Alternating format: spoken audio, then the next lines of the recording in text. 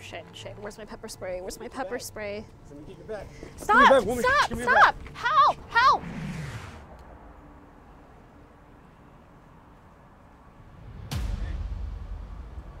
Get your back. You need to back up. Get your back. You need to back up. You really need to back up. One of the most commonly owned and recommended self-defense tools is pepper spray, but it's really important for you to know how to use pepper spray before you find yourself in an active situation. So today we're going to be showing you our 5 top recommended tips on how to properly use pepper spray. So tip number 1 is to be ready. You want to make sure that you have your pepper spray in your hand ready to use so that when you're in the moment, you're not fumbling through your bag, trying to pull out clothes, magazines, whatever is in there to try and find the pepper spray. In these attacks, you don't have the luxury of time, so always make sure that your pepper spray is in hand and ready to go. Tip number 2 is to make sure that you're holding your pepper spray firmly. It's really natural when people are holding a canister of spray to want to spray this way, but this is actually a lot more flimsy because it doesn't allow you to aim as well. The best way to hold your pepper spray is to hold your hand in a fist with your thumb on the nozzle. And to demonstrate this, you'll see that it's a lot harder to swat your hand away when you're holding a fist versus this way. Tip number 3 is to hold and aim. When you're using pepper spray, you want to make sure that your thumb is firmly on the nozzle and you're holding it down to create a continuous stream. Seeing that stream is going to allow you to aim more properly. So to demonstrate, as you can see here, I'm holding down firmly and I'm having a continuous spray, and it allows me to aim directly in someone's eyes.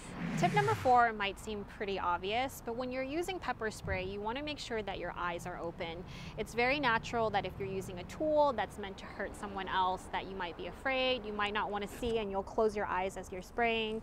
Other times people say that they're afraid that if it's windy outside, the spray might come back into their face. But something to know about pepper sprays now is that they're actually made of a gel substance that allows for that continuous stream, and it makes it more wind resistant as well. But the most important thing to know about keeping your eyes open is to know where your attacker is at all times.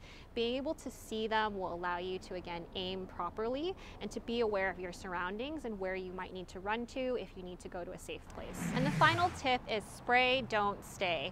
A lot of times people think that when you're using pepper spray, you have to be very close to someone's face in order to use it, but because of the continuous stream, it actually allows you to spray at your attacker from a distance. So if you see someone that's coming towards you, you want to make sure that you're backing up. You can hold your hand up and say, hey, make sure you're staying away from me, but if they continue to approach you, that's when you can do the spray. So the last thing that your attacker is going to see before you spray them is you standing right in front of them. So it's possible that they might tumble forwards towards you, lunge at you. So you want to make sure that you're stepping out of the way, let them use their own momentum to fall forwards. And by stepping away, it also allows you to survey your surroundings. You can find a crowded street and run towards safety if you need to. As with all of our tips, you want to make sure that you're practicing this actively at home. So we actually use these practice canisters in this video. Hudson was not harmed, and as you can see, he is not blind. And so these practice canisters actually contain water instead of pepper spray. It's really easy to find these anywhere on the internet, but we actually got these on Amazon. It's about $10 per bottle, and we'll drop the link below in our caption, or you can find it in our bio. But again, it's super important for you to practice using pepper spray before you find yourself in these types of situations. So for more safety tips, be sure to follow Asians Are Strong on Instagram or on YouTube. Like and subscribe.